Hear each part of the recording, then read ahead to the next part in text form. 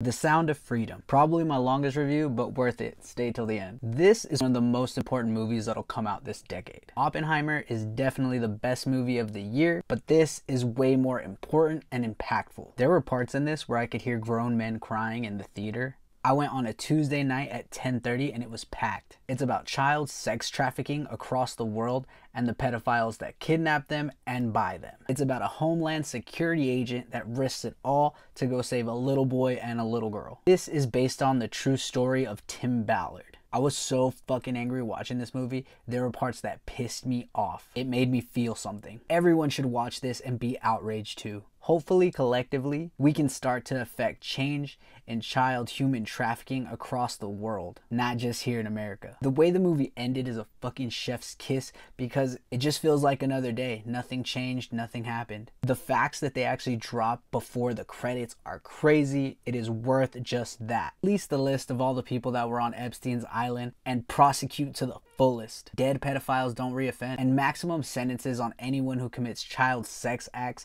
should be a must throughout the country. Those are the laws that should be getting passed way before NIL deal bullshit. Like Disney tried to bury this movie. Now all their child stars are coming out and being more vocal and open about the abuse that they've had to deal with for the last 20 years. It's not just people snatching kids from the streets. Everyone thinks this could never happen to me or my children. In the movie, there's a part where a famous girl is posing as a talent agent and kidnaps the kids after she says she can help them get modeling gigs and into acting. I have literally been in a room like that with my sister when I was a kid, reading lines for some semi-famous person to get a shot in the industry. Nothing actually happened to me or my sister, but watching that reminded me that it could have been me. I've been in that situation. This gets a 9.9 on social impact alone. Everyone should watch this movie and start lobbying for stricter laws to protect the children and keep pedophiles in jail as long as possible, or bring back public hangings. The fact that this is hitting 100 mil plus in theaters off of basically word of mouth